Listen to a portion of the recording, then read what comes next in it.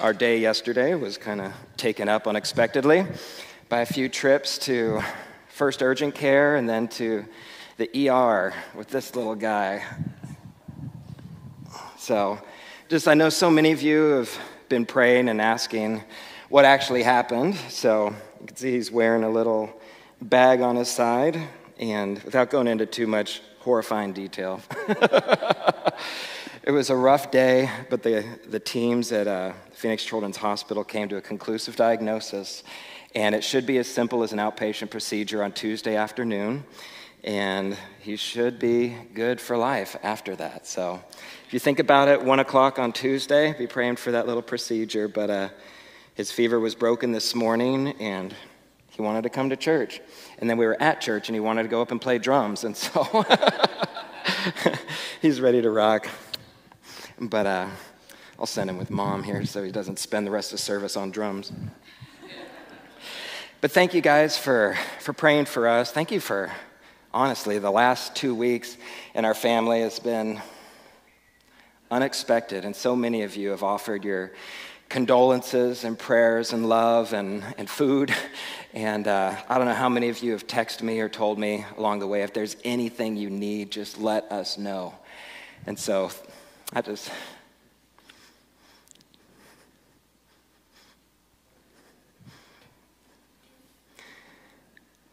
want to say thank you. Thank you for loving us, and thank you for being the church. And thank you, Adrian and team, for leading us this morning. What a gift for me just to already be hoarse from singing at the top of my lungs, but what a powerful time this morning. We are concluding today our series in the book of Romans, and if you've been following along at all in the reading challenge, you probably know what this last section is about. And today we're picking up kind of where Dr. Dan left off last week, beginning with chapter 12, and the first word is therefore. Now, as you know, if you've been here for any length of time, when we're reading through Scripture and we find a therefore, we have to ask ourselves what? What's the therefore? That's right. And so it presumes that something else has already happened. And when we kind of step back and look at the literary design of Romans, we see that it's broken into 4 distinct sections. And in chapters 1 through 4, we see that the gospel reveals God's righteousness. And in chapters 5 through 8, the gospel creates a new humanity. In chapters 9 through 11, the gospel fulfills God's promise to Israel. In the last few weeks, Dr. Dan has done a great job of walking us through some salvation theology. And then we come to the therefore. And it strikes me as like, this is kind of the culmination now. What Paul's about to say after the therefore is almost what's been building up through all of the challenges, through all of the instruction, through all of the theology so far in this letter leading up to this point. So this is like that point in the movie where everything suddenly finally comes together, and it's like the big reveal. And what he says is, therefore, I urge you, brothers and sisters, in view of God's mercy, to offer your bodies as living sacrifices, holy and pleasing to God. This is your true and proper worship. And you see, a lot of what Paul had been addressing in the previous chapters was theological debates, right? It was this infighting, it was this quarreling that had come up about all kinds of topics, including who's in, who's out. And it's like we're trying to find what is the best way to worship God. Is it to have the best theology? And what Paul is saying, your true and proper worship is not ultimately about having the best argument. It's about a life laid down in surrender. And then he says, do not conform to the pattern of this world. I think Paul was looking at the church in Rome and saying, you know what? The world has a lot of division. You kind of expect it there. The world has a lot of infighting. You expect to see it there. But church, you're looking a lot like the world right now. You're conforming to the pattern of this world, to be divisive, to be divided and fighting. He's like, but the church, we got a better way. And the better way is this, to be transformed. Now, transformation is something only God can do, but there's some things that we can do to lay the groundwork for the best conditions, as we say, where God can do what only he can do. It says, be transformed by renewing your mind. There's sometimes we've got to retrain the brain. If you want to talk about it in scientific terms, we're carving new neural pathways in our mind as Philippians 4 would say, we're thinking on things that are good and holy and pleasing, right? And it's through this repetition, it's through this intentional retraining the way that we think that God now has room where he can transform our lives in I was going to say magical way, but let's not be too Lucky Charms, okay? In a special way that only he can do. They are magically delicious, I gotta say. Or for all my Aldi fans out there, you know what marshmallow stars are? It's like Lucky Charms without the artificial dyes and colors, and they're like $1.20 a box. So it's the best win-win-win. What are we talking about here? So you've been wondering, what is the best way to worship? What is the best way to live? And God is saying it actually begins with surrender. And once you've hit that point and God begins to transform your life, then you will be able to test and approve what God's will is, his good, pleasing, and perfect will. And if you're an underliner or circler or drawer in your Bible, you may want to kind of just circle those verses if they're not already, because that's kind of like the prescription that Paul gives to the church. And then what follows for the rest of the letter is kind of the description of what would it look like, what could it look like, what should it look like if a believer was living their life with God truly on the throne of their heart. And so I'm going to read a fat chunk of scripture here. We're doing all of chapter 12. If you feel comfortable with the person next to you, feel free to cozy up and cuddle in for story time here. But as we read this, if you haven't guessed by now, this fourth section is all about unity in the church. Right? Unity in the church. And as we read, listen to how these instructions around the theme of unity are so contrary to the patterns that we see in the world. Verse 3, "For by the grace given to me, I say to every one of you, do not think of yourself more highly than you ought, but rather think of yourself with sober judgment, in accordance with the faith God has distributed to each of you. For just as each of us has one body with many members, and these members do not have all the same function, so in Christ we, though many, form one body, and each member belongs to all the others." Wow. Preach that to an individualistic society. You're not your own person. We belong to each other. Verse 6, "We have different gifts according to the grace given to each of us. If your gift is prophesying, then prophesy in accordance with your faith. If it is serving, then serve. If it is teaching, then teach. If it is to encourage, then give encouragement. And if it is giving, then give generously. If it is to lead, do it diligently. And if it is to show mercy, do it cheerfully." Verse 9, "Love must be sincere." Sometimes we think we're loving if we ask someone casually, "Hey, how's it going?" But don't really tell me. I don't really want to know that much. I don't know if I have the time to slow down enough to hear all of the dirt that's actually going on in your life. I just want to seem like I'm interested in your life. But love must be sincere. "Hate what is evil. Cling to what is good. Be devoted to one another in love and honor one another above yourselves." That doesn't conform to the pattern of this world, does it? "Never be lacking in zeal, but keep your spiritual fervor serving the Lord. Be joyful in hope, patient in affliction, and faithful in prayer." I read a report by Christianity Today a few months ago that said during the pandemic, 26 million Americans stopped reading their Bible on a regular basis. And I'm wondering if this lack of zeal, if this inability to be faithful in perseverance, in prayer, I wonder if that's leading to a people feeling divided even more. Verse 13, Share with the Lord's people, who are in need, and practice hospitality. And all the extroverts said, what? Verse 14, bless those who persecute you, bless and do not curse. Rejoice with those who rejoice, mourn with those who mourn, live in harmony with one another. Do not be proud, but be willing to associate with people of low position. Do not be conceited. Are you hanging with me? Verse 17, do not repay anyone evil for evil. Be careful to do what is right in the eyes of everyone, and if it is possible, as far as it depends on you, live at peace with everyone.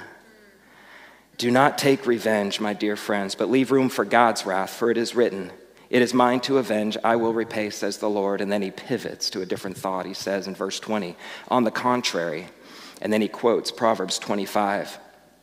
It says, if your enemy is hungry, feed him. If he is thirsty, give him something to drink, and in doing this, you will heap burning coals on his head. Now, at first glance, this could almost look like a continuation of verse 19. If I'm nice to my neighbor, or if I'm nice to my enemies, God's going to get them, right? It's almost like I do good so that God's going to get them theirs, right? And it's this kind of vindication almost, but that's not actually what we're seeing when we read this because we're missing some of the historical context. And in ancient times, hot coals were used for a variety of things, from cooking as a source of light or heat, and sometimes it could be a life or death situation. If you were to wake up in the middle of the night and realize you had run out of hot coals in your stove, like it could be life or death for your family. And imagine in the middle of the night realizing, oh no, and running out of your door, knocking on your neighbor's door and bringing them down out of their bed and just saying, I'm so sorry to wake you up, but I miscalculated, I forgot, whatever the case is, but me and my family are at your mercy. Could you spare any hot coals for us? And if you're a good neighbor like State Farm, you would say, of course, how many do you need? 2 or 3 should get us through the night. Okay, here you go. And since they were burning hot coals, they would put them not in their hands, right? But they would put them on their head in clay pots, like they carried everything in those days. And so they would place a few burning coals in their pot and they could bring it home and keep their family warm. Now imagine how desperate your enemy would have to be to come to you in the middle of the night, knocking on your door and just say, I know this is awkward, but I am desperate. We are at your mercy.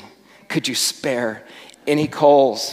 And the picture here is not, sorry, you made your bed, now you got to lie in it. The picture here is not even, what do you need? I'll give you the bare minimum so you can make it through the night. The picture is extravagant generosity, heaping burning coals into their pot. That makes the next verse make a lot more sense. In verse 21, do not be overcome by evil, but overcome evil with good. Abraham Lincoln once asked the question, do I not destroy my enemies when I make them my friends? And so for the next 4 chapters, Paul highlights that there are a lot of differing opinions within the church, from politics to taxes to food and all types of personal convictions. But he says all of these things are secondary to what it means to be the unified body of Christ. All right, if you need some comedic relief, it's time to bring out an illustration. Behind curtain number 1, we got this guy. My dad made this for me when I was wee little, so it's a bona fide antique now. We've passed it on to Wyatt, and you can tell over the years from the braids and the mane and tail and stickers and so on, ice cream spills, that it's been well loved, well used, and well made, right? Because I weigh nearly 100 pounds, and this thing still holds me. So aside from being built sturdy, my dad was also a gifted artist, I think at least. And most of us could probably look at this and identify what type of animal this is supposed to be, right? So let me ask you, what animal is this? People are afraid. This actually is not a trick question. This is a horse. Okay, now comes the trick question. If this is a horse, what is this? I heard it. It's a high horse. Oh no, dad jokes are free today. I'll be handing them out as you leave. Take as many as you want. It's corny, but hopefully it's sticky. The high horse, the term high horse originated in medieval England, and it referred to horses of large stature, right? They were draft horses, Arabians, that kind of thing. They stood noticeably taller than your average horse. And this made it easy on the battlefield if they were used for war, because you could notify the general or people of certain rank by the horses that they were from far away. They also, over time, became synonymous with like power or sovereignty or superiority, because kings and emperors would ride these around. And when they came through, when you saw the high horse coming through town, you knew that it was someone important. Over time, as horses became less a part of our daily lives, this term kind of became more synchronous with a person who adopts a superior attitude. And that's where we get the phrase, if you've ever heard it, hey, get off your high horse, right? And I think that's the attitude that Paul is addressing here. As he's talking to these things, he's like, it's okay to have convictions about things. It's okay even to have your own theological interpretations about certain things, but what cannot happen is division. Right. Cannot become a point of division that prevents us from working together. And interestingly, in this section on unity, we see something that has become a point of division in the modern church. To set this up, remember that the book of Romans, we call it a book, but it was actually a letter written by the Apostle Paul while he was living or staying in Corinth. He was preaching and leading the church, building capacity and so on in Corinth. But he had heard of these problems arising in Rome, and so he wrote a letter to the church in Rome to be delivered. Now, the messenger that would be sent for this, you got to think this is different than, someone running up, dropping a note and saying, here you go, here's the pass off of the baton. Someone, you can read this amongst yourselves and figure it out. No, this was more like Buddy the Elf reading a Christmas gram. It was presented orally. And so this person that was sent to preach this letter, they had to know what they were doing. The person that was sent to preach this letter, they're not only representing the authority of Paul, who wrote the words, but they're representing the authority of God, who inspired those very words. To set this up even more, this book or letter of Romans is considered by many to be one of the most significant books in Scripture. And in the early church, they often considered it Paul's primary letter of importance, because of the theology that was in it as it encircled around the different churches.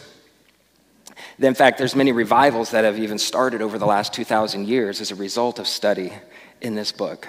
From Augustine to Martin Luther and the Protestant Reformation to even John Wesley, whose heart was strangely warmed as he read Luther's preface to this letter, causing him to begin a movement that has affected millions for Christ in the years since. And so who did Paul entrust to deliver this?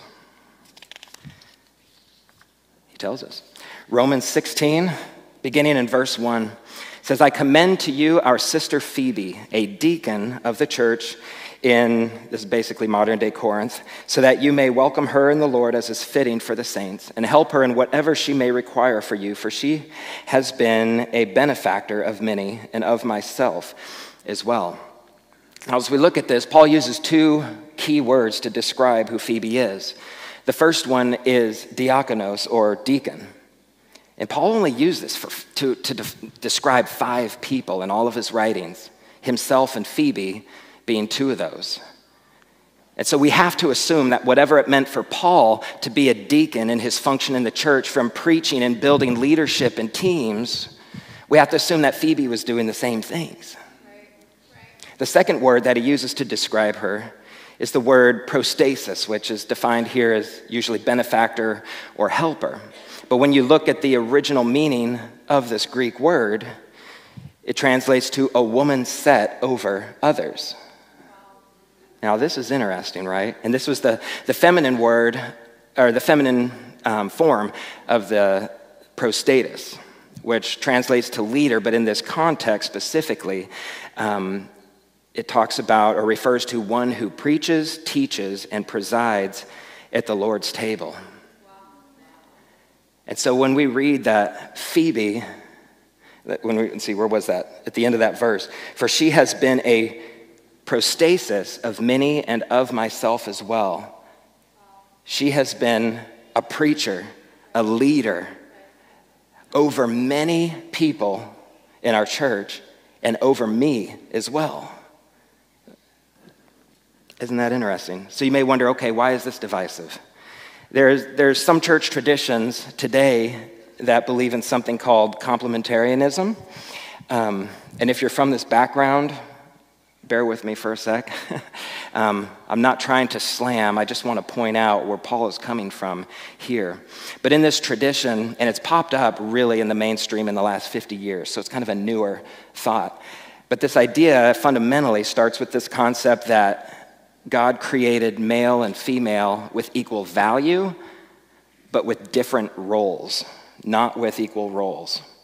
And traditionally, that means that the man was created to lead, to rule, and that the woman was created as a helper or subordinate to kind of help the man accomplish his vision or calling in life. Interestingly, there's usually a couple verses that were actually written by Paul himself to support this idea, but it's interesting that Paul himself was not a complementarian. He was actually an egalitarian.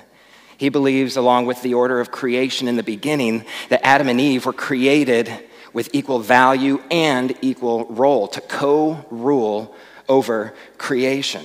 From the beginning, there was no hierarchy, there was no subordination. That didn't enter the picture until after the fall, and it was only a result of the fall and what has become in many societies and cultures over the ages, the cultural norm was actually anti the original design of God. And so we see throughout the Old Testament and throughout the New Testament in the words and the teachings and the examples of Jesus and in the words and teachings and examples of Paul, it's this constant elevating of women back to their original design.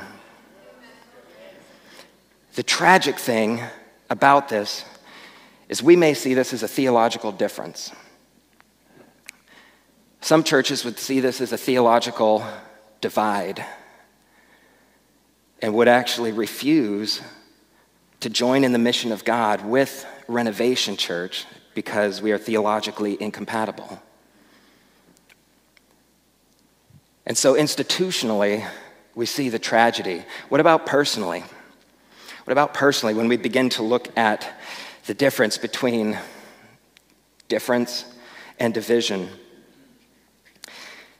First, have you noticed how divisive and polarizing the world seems to be? No one? No one. Okay, just making sure. And in some ways, it seems like over the last few years, it's like ratcheted up another notch, you know? It's like, man, there's people that people that I still know, and I used to think they were pretty normal or average, but man, sometime over the last few years, it almost looks like they've taken a crazy pill and they've become extremely vocal or outspoken about a particular topic to a point that they're almost condemning anyone else that believes differently from them.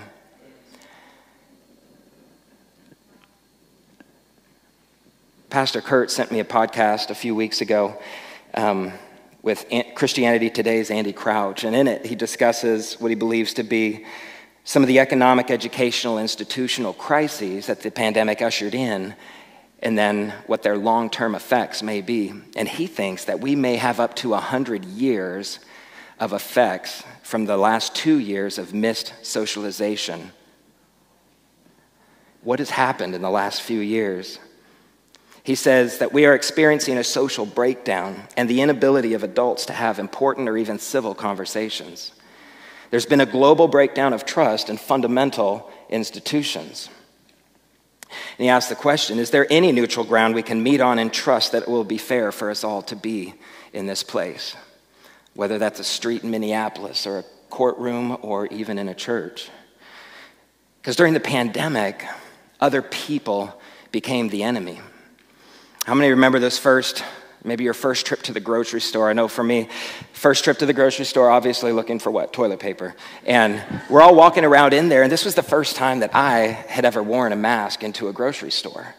And it was so surreal to see everybody else, their countenance hidden, walking around and trying to figure out the 6 feet rule. It was all so new. We're like doing dances in the hallways trying to figure out how to avoid each other, but there was almost this fear that set in. Are you going to infect me? Is someone else going to affect me? And Andy uses this phrase, it's like it almost weaponized humanity. And we began to lose trust in each other. We lost even more trust in our government. And when you lose trust in everyone else and the only person you can trust is yourself, what happens? Some people become experts.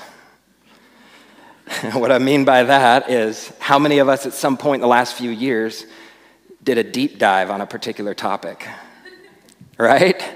And it's like, I don't know that I can trust what the mainstream media is telling me anymore. I don't know that I can trust everything the government is telling me anymore. So I'm going to get on YouTube. I'm going to get on my blogs, Reddit, whatever the case is, and we're going to iron this out so I actually know what's going on. The challenge is you finally make up your mind and then you distrust anyone that doesn't share that opinion. And this has ripped our society apart. And so, back to the friend that you once knew that is suddenly very vocal, outspoken, and no, they don't want to talk about it because they've already made up their mind that you are wrong and not worthy of your time anymore. And I think, wow, and some of these people would consider themselves Christians. And all I can think is, looking a lot like the world, church. Part of me just wants to scream, get off your high horse. The problem is, it's easy to point the finger. I hate to think that I'm the one up on the horse. I hate to think that I'm the one who has made up my mind about an opinion to where it's become not only a difference, but a division between me and another person. Masks, vaccines, politics, election recalls, racism, climate change, abortion, gun control, and so on, and so on, and so on. I watched 28 minutes of YouTube videos, now I know.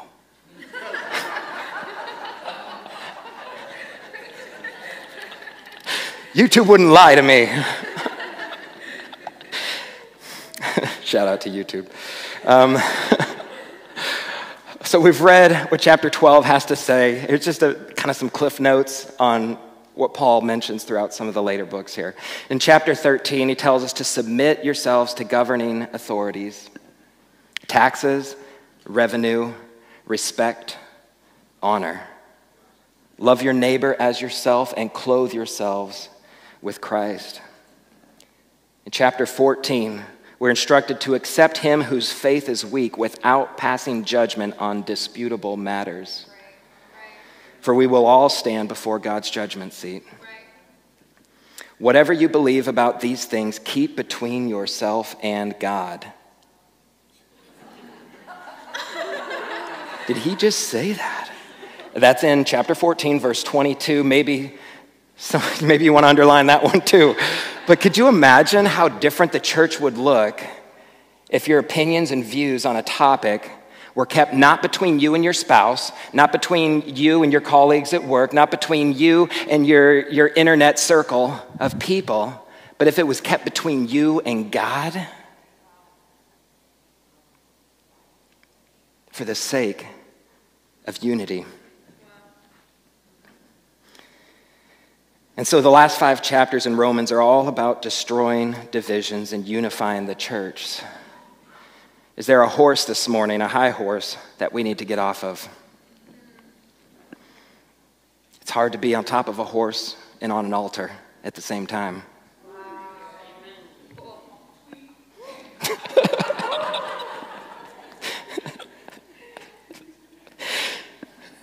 Therefore,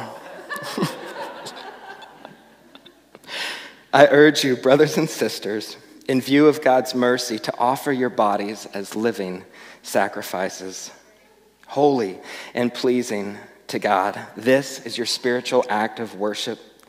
Do not conform any longer to the pattern of this world, but be transformed by the renewing of your mind. Then you will be able to test and approve, to discern what God's will is, his good, pleasing, and perfect will. So as the band comes this morning, we're going to have just a little time of reflection and response, and I want to ask the question, is there a high horse that I need to step down from?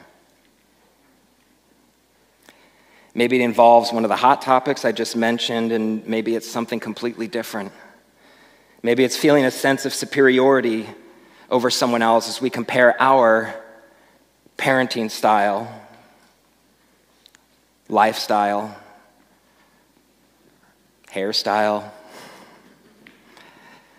Maybe it's judging someone else's judgment. Is that weird? Looking at someone else thinking they're the one on the high horse and saying, you know, I just wish they were more accepting like me. I wish they were more tolerant like me. I just wish they were more inclusive like me. And we're pointing and not realizing that we're the one on the high horse. Maybe it's feeling a sense of superiority over a different theological tradition, as Dr. Dan mentioned last week. This might be mine. Maybe there's someone you need to get coffee with this week or take a walk with in person, just to try to remember who they really are. The Bible says our battle is not against flesh and blood, and I think we could take that to mean if a person has flesh and blood, then they are not your enemy. I don't know where I'm moving this thing. I'm going to put it over here. And so it's kind of a weird word this morning, and it's not necessarily the one I wanted to bring, but I feel like it's the one that God had impressed to bring. So if this doesn't apply to you, that's fine.